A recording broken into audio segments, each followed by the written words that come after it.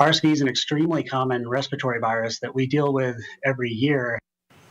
While there's a spike in COVID cases here in Utah, doctors are also concerned about a spike in a different kind of respiratory illness.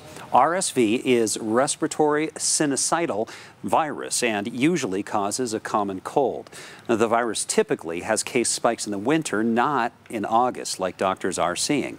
Last year, during the peak of the COVID pandemic, Intermountain Primary Children's Hospital had no RSV patients, which is unheard of, they say, much like the current case spike in late summer is unheard of.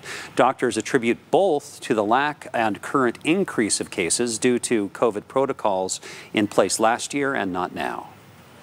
When you take those measures away and people start getting together again and mixing together, and these viruses can hop in, you're going to have a larger pool of people that are going to be susceptible to that virus. And so you may see pretty quick uptick in activity and mini epidemics, if you will.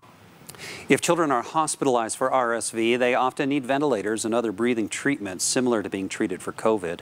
Doctors at Intermountain also say that the poor air quality the past few weeks could also be to blame for an increase in respiratory illnesses in Utah.